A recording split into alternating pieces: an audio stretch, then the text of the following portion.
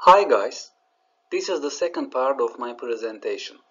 In this video, I will explain our journal paper published in Transactions on Emerging Telecommunications Technologies. This paper basically introduces the EdgeCloudSim tool. If you are watching this video, you probably know what is EdgeCloudSim, but I want to explain it briefly. EdgeCloudSim is an if simulator that can be used to analyze different engineering problems specific to edge computing scenarios. It is an extensible, easy-to-use tool and publicly available on GitHub. As of today, we have more than 150 citations based on Google Scholar, more than 100 active members on Google discussion group. Thanks for the researchers' interest. Our paper was chosen one of the most read papers in 2019. Well, you may wonder why we develop an if simulator. Actually, edge computing is a hot topic where many researchers work on it. As I mentioned before, implementing the real-world applications or using the testbeds are not always feasible due to the deployment, development, and maintenance efforts. As a result, simulators are mostly preferred. However, realistic modeling of the mobile edge computing scenarios is difficult with the existing simulators. You can see the aspect of edge computing simulation modeling in this figure. Conventional network simulators are very effective in modeling the network, but they do not cover cloud computing elements. Cloud computing simulators are useful for modeling the data centers with many hosts and virtual machines. However, they are weak for modeling the network delays and mobile edge computing specific requirements.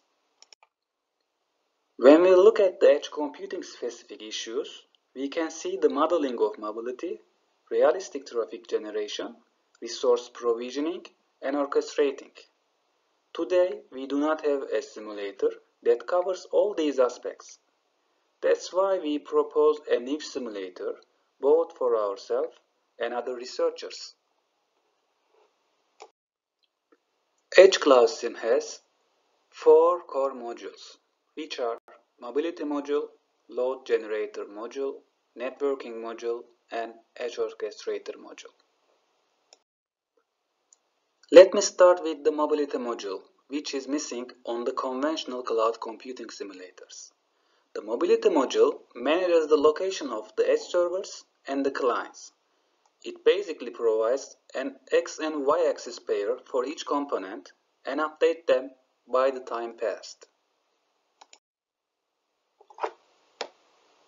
The Load Generation Module is responsible for generating tasks based on the simulated scenario.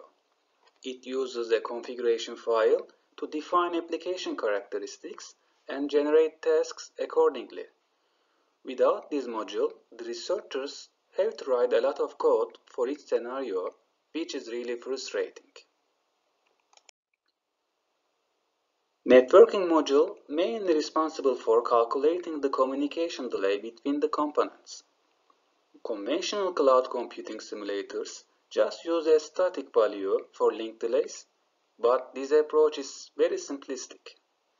In edge computing, both WLAN, metropolitan and wide area network are significant and should be modeled as realistic as possible. The Edge Orchestrator model is another critical one. The Edge Orchestrator can be considered as the central nervous system, which makes critical decisions. Since we are also working on the workload orchestration problem, we propose a standalone module for this operation. The researchers should solve where to offload problem on this module.